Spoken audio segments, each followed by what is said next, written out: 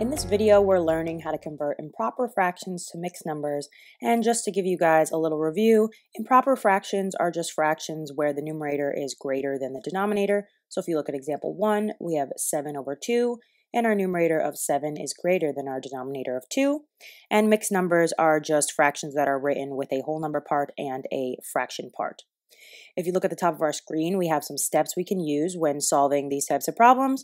So it says first we want to simplify the improper fraction if possible. Then we want to divide the numerator by the denominator. And it says our quotient is going to be the whole number part of our mixed number, and the remainder will be the numerator of our mixed number. And we're always going to keep the denominator as it is. So let's jump into example 1, which is 7 over 2, or 7/2. So what we want to do is divide the numerator by the denominator. So I'm actually going to set up a division problem over here. So we're going to have 7 divided by 2. And 2 goes into 7 3 times. So I'm going to put a 3 up here. And 2 times 3 is 6. So we put a 6 down here. We subtract down and we get 1. And we're going to have a remainder of 1. So I'll write remainder 1.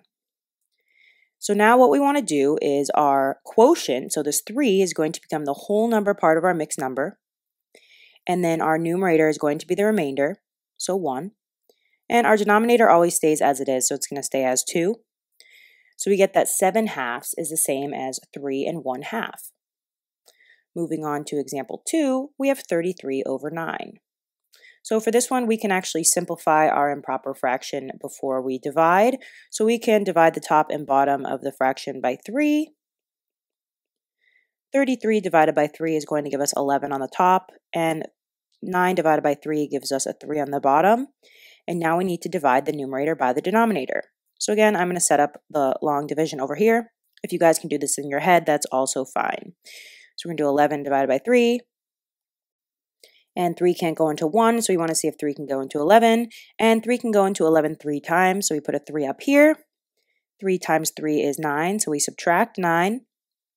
11 minus 9 is 2, so we get 3 with a remainder of 2.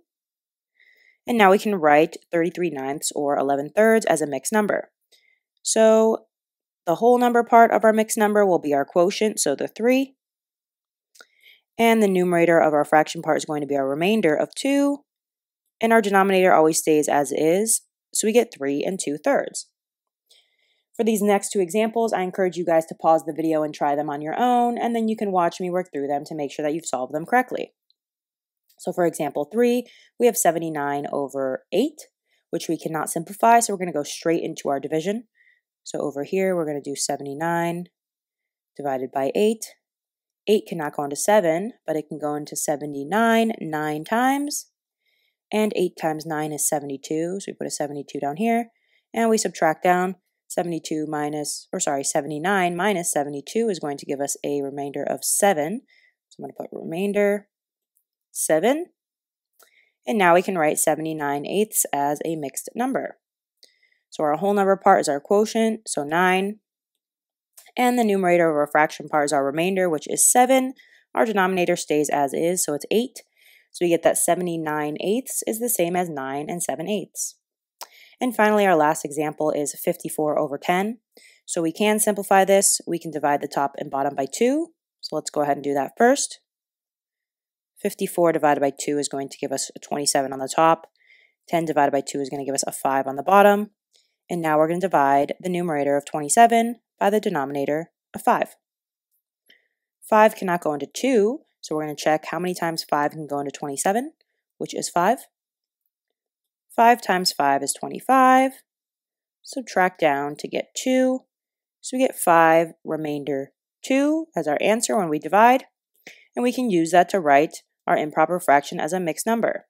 So our whole number part is our quotient of 5. And then our numerator is going to be our remainder of 2.